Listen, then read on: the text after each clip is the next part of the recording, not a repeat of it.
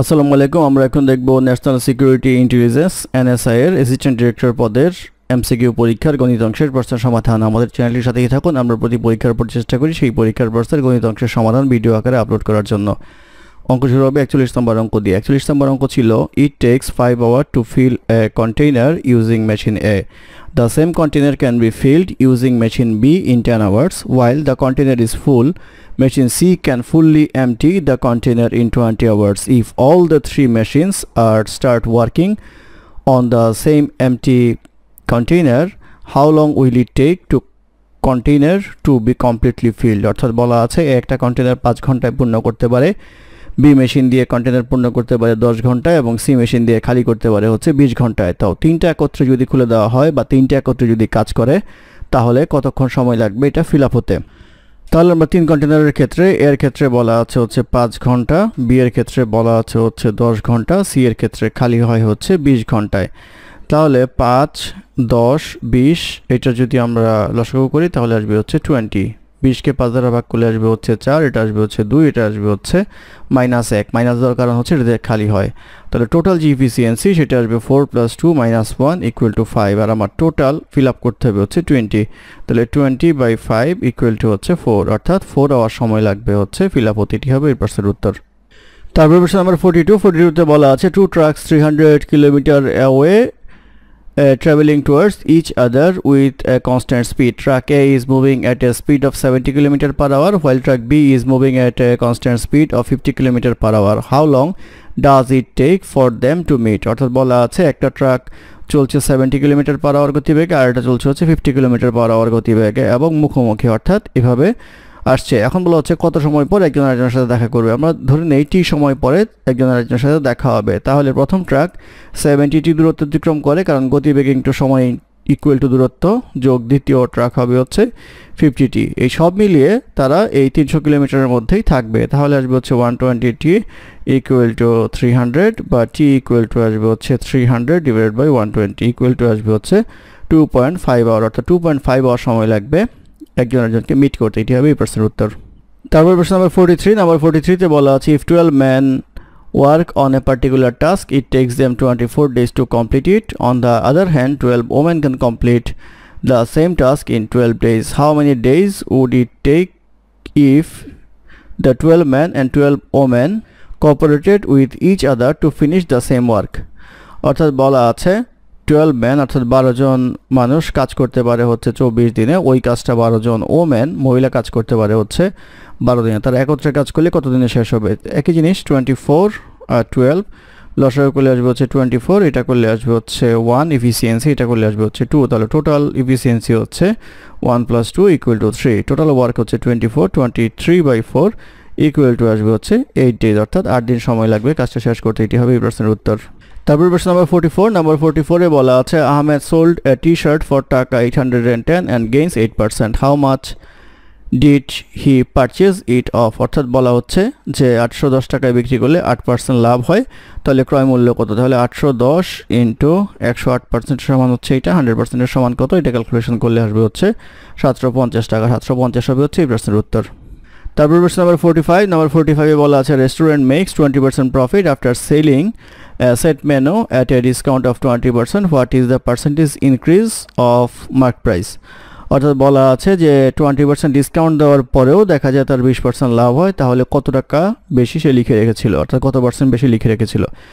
তো ধরে নেই তার অ্যাকচুয়াল প্রাইস হচ্ছে 100 টাকা, তো তাকে বিক্রি করে পেতে হবে হচ্ছে 120 টাকা। তো 120 টাকা পেতে হলে এটা পেতে হবে হচ্ছে 20% ডিসকাউন্ট দেওয়ার পর। তাহলে এই 120 টাকা হচ্ছে 80% দামের সমান, তাহলে 100% দামের সমান হবে হচ্ছে 150। অর্থাৎ 150 টাকা লেখার পর সে যদি 20% ডিসকাউন্ট দিয়ে 120 টাকায় বিক্রি করে তাও তার 20% লাভ থাকবে। সেই ক্ষেত্রে 150 টাকা লিখতে হবে 100 টাকার জিনিস, তাহলে বেশি লিখতে হবে হচ্ছে 50, অর্থাৎ 50% হবে হচ্ছে এই প্রশ্নের উত্তর, অর্থাৎ 50% দাম বেশি লিখতে হবে। তারপর প্রশ্ন নাম্বার 46। নাম্বার 46-এ বলা আছে a² - b² = 20, a + b = 5. What is the value of a - b? তো আমরা জানি a² - b² সূত্র হচ্ছে a + b × a - b = 20, বা আমাদের a - b লাগবে। তাহলে 20/a + b = আসবে 20/5 = আসবে হচ্ছে 4, অর্থাৎ a - b = 4। এটি হবে এই প্রশ্নের উত্তর। তারপর প্রশ্ন নাম্বার 47 নাম্বার 47 এ বলা আছে x + y = 5 x + 4y = 4 what is the value of 4x square plus 20xy plus 16y² তো এটার মান বের করতে গেলে আমরা 4 কমন নিব, আসবে হচ্ছে x square plus 5xy plus 4y² million করব x square plus 4xy plus xy plus 4y² equal to 4 into x common নিলে x plus 4y plus y common নিলে x plus 4y 4 into x plus 4y into x plus y equal to 4 into x plus 4 এর মান হচ্ছে 4 আর x plus y এর মান হচ্ছে 5, তাহলে আসবে হচ্ছে 20 4 5 20 4 20 হচ্ছে 80, এইটি হবে প্রশ্নের উত্তর। তারপর প্রশ্ন নাম্বার 48 নাম্বার 48 এ বলা আছে you are looking at a billboard 40 meter away with an angle of elevation of 30 degree at what height is the billboard অর্থাৎ এখান থেকে একজন দেখছে এই বিলবোর্ডটা, এখানে হচ্ছে বিলবোর্ডটা, এটার অ্যাঙ্গেলটা হচ্ছে 30 ডিগ্রি এবং এই ডিসটেন্সটা হচ্ছে 40 মিটার। তো এই ডিসটেন্স যদি 40 মিটার হয় জিজ্ঞাসা করা হয়েছে হাইট কত। তো আমরা জানি 30 ডিগ্রি, এটা 60 ডিগ্রি, এটা হচ্ছে 90 ডিগ্রি, তাহলে এটা হবে হচ্ছে 2x, এটা হবে হচ্ছে x, এটা হবে হচ্ছে √3x, এটা হচ্ছে বাহুর রেশিও। তাহলে আমাদের এখান থেকে x এর মান বের করতে হবে, x = আসবে 40/√3। তো 40/√3 এর মিনিং হচ্ছে 23.29, এই 23 হবে হচ্ছে এই প্রশ্নের উত্তর। তারপর প্রশ্ন নাম্বার 49 এ বলা আছে what is the probability of getting a some of 6 if 2 dice R thrown at once অর্থাৎ দুইটা ছক্কা একসাথে নিক্ষেপ করলে রেজাল্টের যোগফল 6 হওয়ার সম্ভাবনা কত।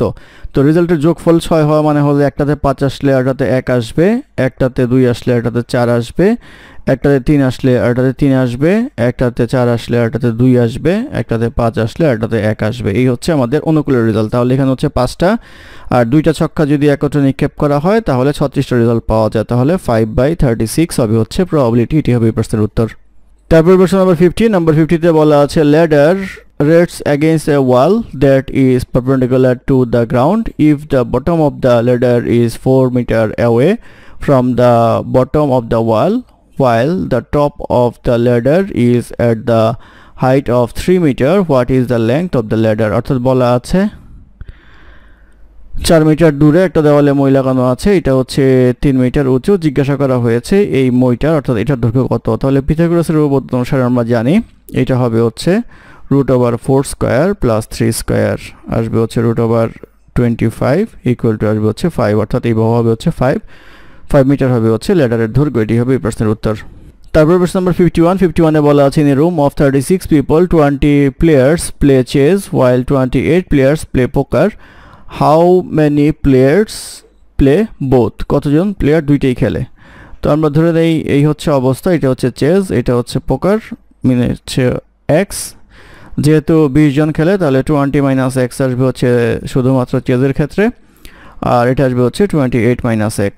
তো আমরা বলতে পারবো 20 - x plus x plus 28 - x equal to total 36, বা এখান থেকে x equal to পাওয়া যাবে হচ্ছে 12 অর্থাৎ 12 জন দুইটাই খেলে, এটি হবে এই প্রশ্নের উত্তর। তারপর প্রশ্ন নাম্বার 52 নাম্বার 52 তে বলা আছে fair 6-sided die is rolled find the probability of getting an odd number or a number less than 4 অর্থাৎ odd number অথবা less than 4 পাওয়ার সম্ভাবনা কত। তাহলে রেজাল্টগুলো হচ্ছে 1 2 3 4 5 6, odd নাম্বার হচ্ছে 1 3 5 আর less than 4 এর ভিতরে পড়ে হচ্ছে 1 2 3, তাহলে টোটাল অনুকূলে নাম্বার হচ্ছে আমাদের 1 2 3 4টা আর টোটাল নাম্বার হচ্ছে 6টা অর্থাৎ টোটাল রেজাল্ট আসতে পারে 6টা, আমার অনুকূলে 4টা ইকুয়াল টু আসবে হচ্ছে 2/3 হবে এই প্রশ্নের উত্তর। তারপর প্রশ্ন নাম্বার 53 তে বলা আছে how many positive integers less than 10,000 R multiples of both 8 and 18 এই 8 এবং 18 গুণিতক কতগুলি সংখ্যা আছে 10,000 এর কম সেটা জানতে চাওয়া হয়েছে। লসাগু করলে আসবে হচ্ছে 2, এটা আসবে হচ্ছে 4, এটা আসবে হচ্ছে 9, তাহলে আসবে হচ্ছে 2 × 4 × 9 ইকুয়াল টু আসবে হচ্ছে 72। তাহলে আমরা 10,000কে 72 দ্বারা ভাগ করব, 10,000কে 72 দ্বারা ভাগ করলে 138 আসবে হচ্ছে মূল ফিগারটা, আর কিছু ভগ্নাংশ আসে, সেই ক্ষেত্রে 138টা সংখ্যা হবে এমন যেগুলোকে 8 এবং 18 দ্বারা ভাগ করা যাবে, বা 8 এবং 18 গুণিতক, এটি হবে প্রশ্নের উত্তর। তারপর প্রশ্ন নাম্বার 54 এ বলা আছে the HCF and LCM of two numbers are 12 and 288 respectively if one of them is 96 find the other. এটা একদমই ইজি, দুইটা নাম্বারের গুণফল হচ্ছে HCF ইন্টু LCM এর সমান, তাহলে একটা নাম্বার দ্বারা এটাকে যদি ভাগ করি অর্থাৎ 96 দ্বারা ভাগ করি তাহলে রেজাল্টটা চলে আসবে 12 into 288 divide by 96 equals to আসবে হচ্ছে 78, অর্থাৎ অপসংখ্যাটি হবে হচ্ছে 78। এটাই এই প্রশ্নের উত্তর।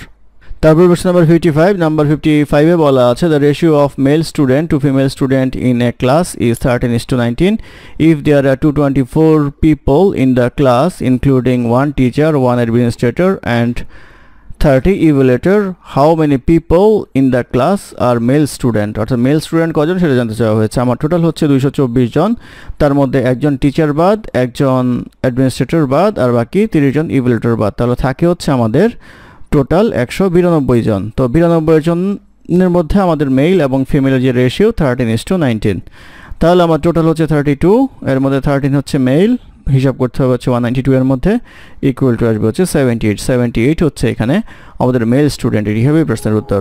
তারপর প্রশ্ন নাম্বার 56, নাম্বার 56 এ বলা আছে 5 years ago the ratio of father's age to son's age was 5:1 and 2 years later father's age will be 3 times his son's age.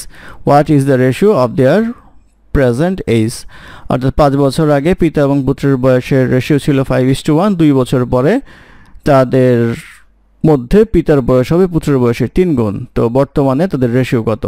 তো আমরা যেহেতু 5:1 দেওয়া আছে তাহলে ধরে নেই 5x আর x, আর 5 বছর পর অর্থাৎ বর্তমানে তাদের যেই বয়সটা হবে সেটা হবে 5x + 5, এটা আসবে হচ্ছে x + 5, এবং তারও 2 বছর পরে যদি আমরা হিসাব করেন দুইজনের সাথে 2 বছর যোগ হবে তাহলে আসবে হচ্ছে 5x + 7, এইটা আসবে হচ্ছে x + 7। তো প্রশ্নের মধ্যে বলা আছে যে 5x + 7 ইকুয়াল টু হচ্ছে 3 গুণ অফ x + 7 এর, তাহলে এটা ক্যালকুলেশন করতে হবে। এটা ক্যালকুলেশন করলে x ইকুয়াল টু আসবে হচ্ছে 7। আমাদের জিজ্ঞাসা করা হচ্ছে বর্তমানে রেশিও কত। বর্তমানে রেশিও হচ্ছে এইটা, অর্থাৎ 5x + 5 x + 5, তাহলে 7 + 5 এইটা আসবে হচ্ছে 35 + 5 40:12 ইকুয়াল টু আসবে হচ্ছে 10:3। 10:3 হবে হচ্ছে এই প্রশ্নের উত্তর। তারপর প্রশ্ন নাম্বার 57 এ বলা আছে what is the value of a if 3x² + ax + a + 3 is divisible by x + 2। যদি x + 2 দ্বারা ডিভিজিবল হয় তাহলে x + 2 একটা উৎপাদক হয়, তাহলে x = -2 হলে এটার মান 0 হবে।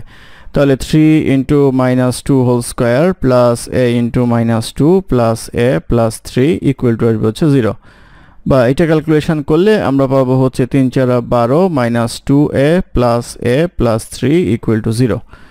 বা এটা করলে পাওয়া যাবে হচ্ছে আমাদের -a = -15 বা a ইকুয়াল টু পাওয়া যাবে হচ্ছে 15। এই এর মান হবে হচ্ছে 15। এটি হবে এই প্রশ্নের উত্তর। তারপর প্রশ্ন নাম্বার 58, নাম্বার 58 এ বলা আছে a train 220 meter long is moving at 45 km/h. The time taken by the train to cross the tunnel 260 meter long is, অর্থাৎ 220 মিটার লম্বা একটা ট্রেন 260 মিটার টানেল 45 km/h গতিবেগে অতিক্রম করতে কত সময় লাগবে?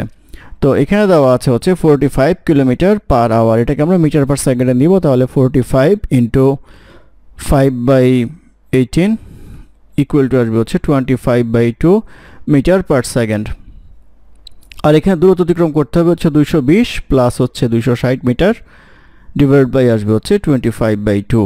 এটা ক্যালকুলেশন করলে আসবে হচ্ছে 480 ডিভাইড বাই 25/2 ইকুয়াল টু আসবে 192/5 ইকুয়াল টু আসবে হচ্ছে 38.4 সেকেন্ড, অর্থাৎ 38.4 সেকেন্ড হবে হচ্ছে সময়টা লাগবে টানেলটা পার হতে। এটি হবে এই প্রশ্নের উত্তর।